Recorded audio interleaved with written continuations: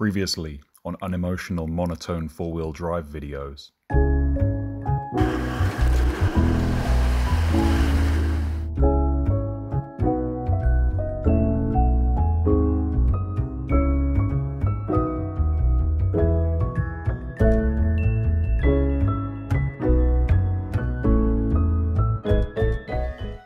So hopefully you've seen the short version in my previous video of getting stuck in a muddy puddle.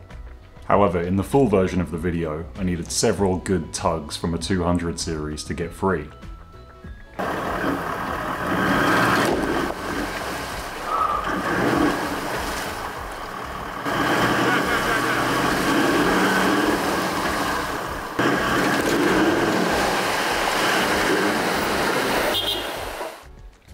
Now I opted to ask Toyota why this happened, and this was their response.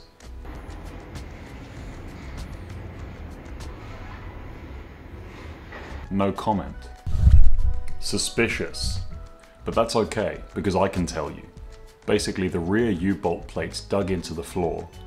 I'm pretty sure I could have just reversed out of the situation if this wasn't the case, but it was. So the main purpose of this is to raise the clearance in this area and hopefully resolve that issue, as well as clearing up a few other things. Now in other news,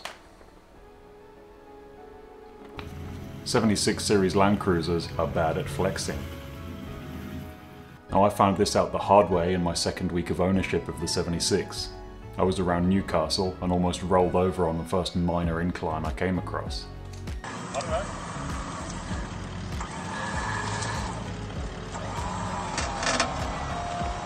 Whoa, tree's coming down. But it's enough to keep you...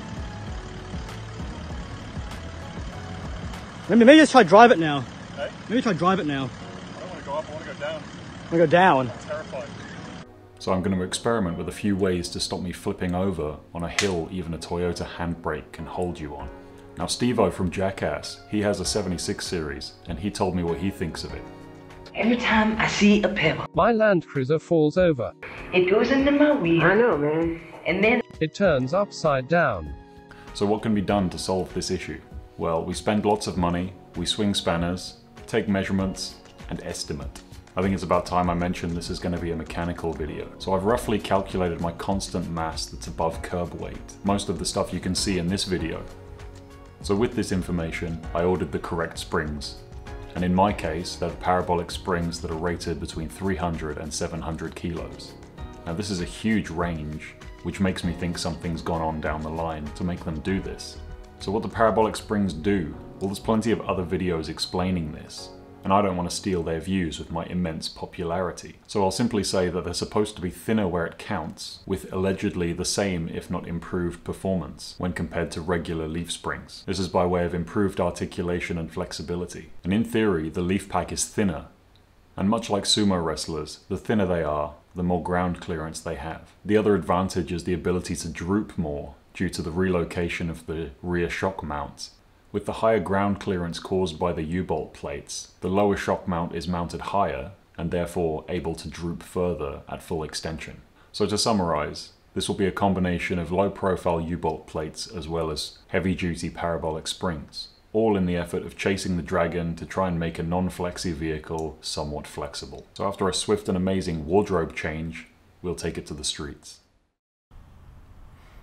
In my last workshop-related video, I fitted some low-profile U-bolt plates to my car, and then decided to test out the mess I'd made in monkey gum. And the frustrating thing is that I was completely satisfied with how the vehicle performed. It was exactly as I'd expected, and I couldn't really think of anything that I wanted to change. Now this is unfortunate, because in the months prior, I'd already purchased a set of parabolic leaf springs, and here they are.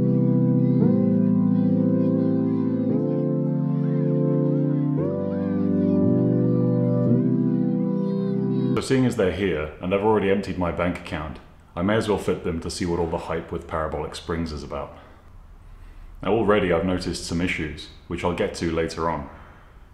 But until then, I'd better take the car apart and throw these things in. But before then, I'll document all the measurements I can, so I can have a good comparison to see if these are actually better. So the first step is to measure the height of the wheel arch to make sure I don't crash into my garage roof when I drive home.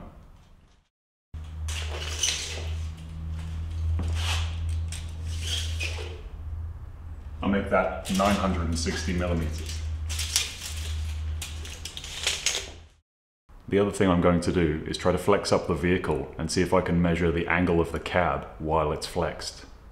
Now, in order to do this, I've pre-planned by spending many hours building an over-engineered flex-providing device. So with this, I'll jack up the car and see if I can get any kind of meaningful information out of it.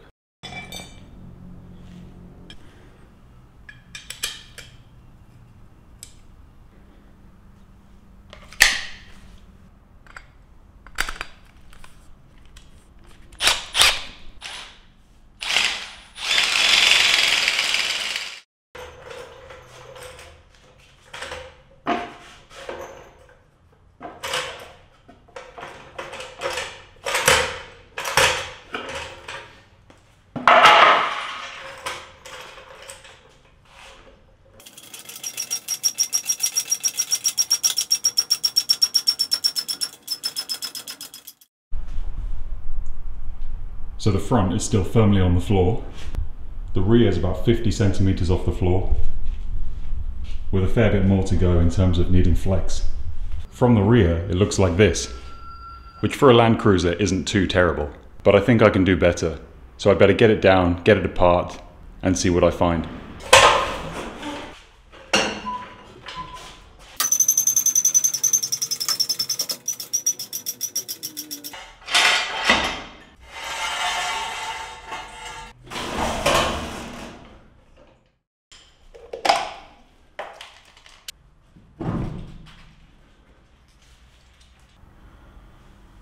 There's nothing to see here. How interesting. Just look at that.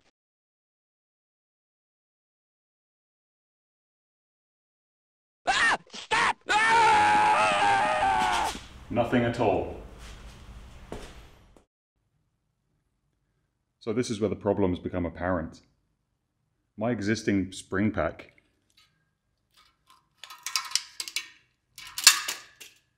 is approximately 70 millimeters thick, while the parabolic springs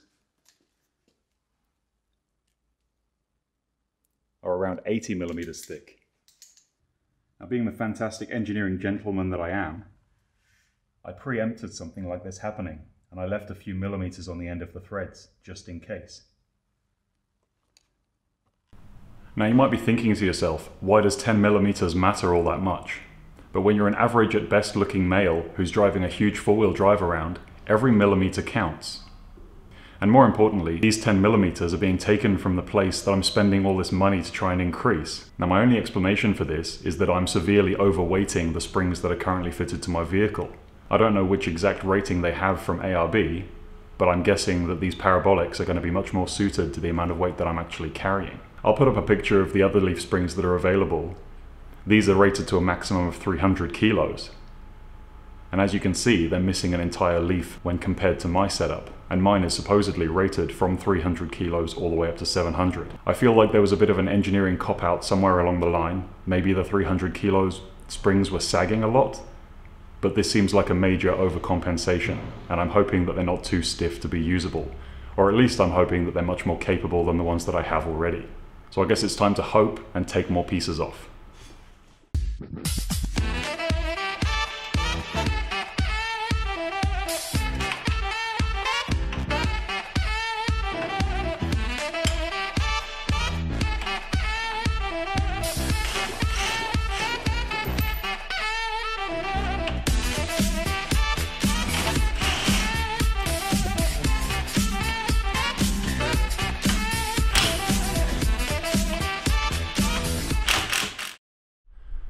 I guess I should point out that with these U-bolt plates, it's not all advantages and happy things. What happens is, the shock then becomes the lowest part of the vehicle, and instead of hitting the U-bolt plate, you end up hitting the bottom of the shock. And you can see that this is rounded over this washer nicely, and I think over an extended period of time, this could cause a few problems with your shock. So I guess all that's left to do now is take out the leaf spring. And what I find easier is to take out the shackle end first, which allows it to just pivot down at the front end. And if you do the reverse when you're assembling it, it makes life so much easier for you.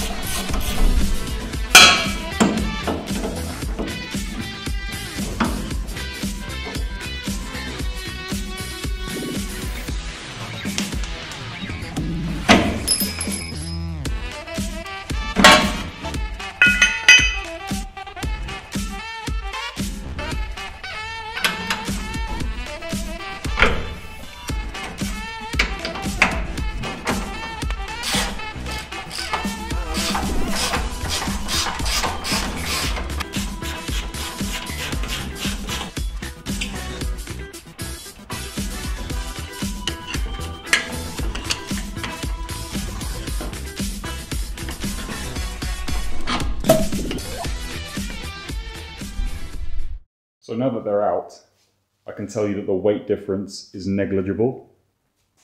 And the further I go with this, the more I regret it. So seeing as these bushes are very recent, I'm going to swap them from the old leaves onto the new ones and put them back in. So the first thing to do is to copy the process of fitting the U-bolt plates, which is cutting off this protruding bolt.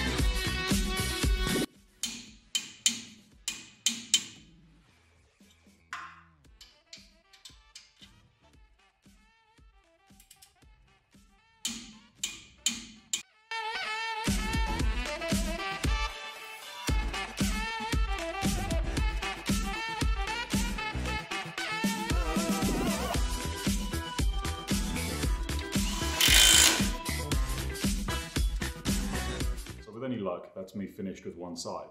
And as you can see, I'm getting progressively sweatier. This is because I'm keeping the door closed so that passers-by can't see me embarrassingly making YouTube videos. And then the secret will be revealed, how many takes it takes for me to make a successful part of a video. So I'll quickly wrap up finishing the other side and then end this video.